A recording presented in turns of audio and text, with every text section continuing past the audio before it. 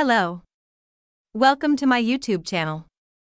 In this video we will learn how to extend the trial period of CrossOver once the official 14 days trial has expired. So let's get into it.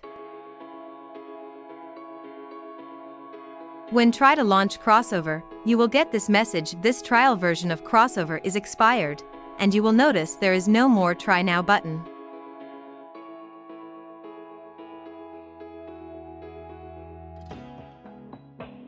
Here I am using the CrossOver version 24.0 for this demo.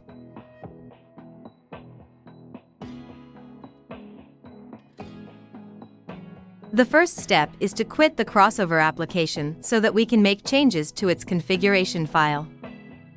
Simply open the Finder and click on Go in the top bar.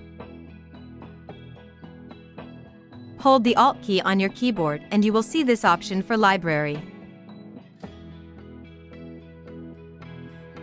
Click on Library.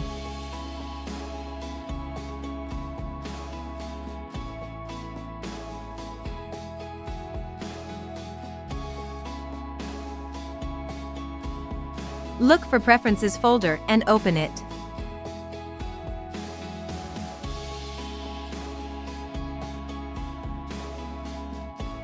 Now we need to search for the property list file of CodeWeavers.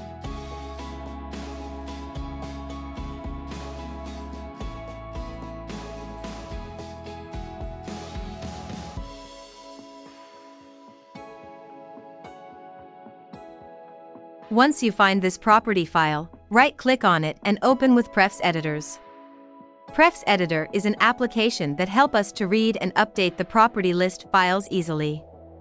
I will leave the download link in the description box. After opening the property file in Prefs Editor, search for the key first run date.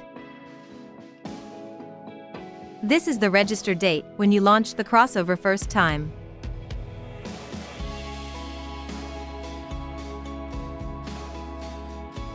We are going to update its value for yesterday's date, which is 24th of March at the time of recording.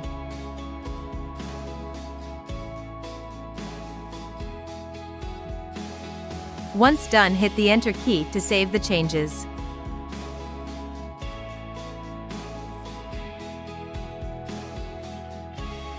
Close the Prefs Editor and the Finder window. Let's try to launch the CrossOver application again. As you can see, the message has changed and now we can see the Try Now button. Click on it and enjoy playing games on CrossOver. One thing to note here is that you need to repeat this process after every 14 days, as CrossOver will throw same error again. That's all for this video. Hope you like and share. Thanks for watching and see you next time.